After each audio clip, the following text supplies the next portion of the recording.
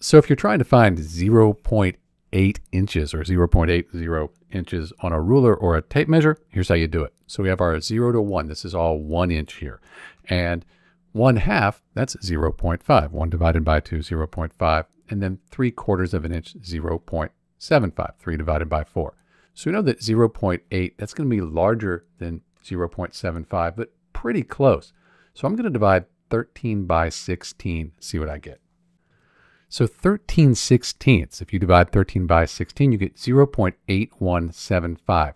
So that means it's pretty close, 0.80 or 0.8, pretty close to 0.8175. In fact, I would say it's probably right about here. If you want to be really exact, you could use 30/2 of an inch, split it into 64ths of an inch and find it. But I'm thinking that 0.8, that's going to be right about here, a little bit less than 13/16 of an inch on our ruler or tape measure. It's Dr. B, and thanks for watching.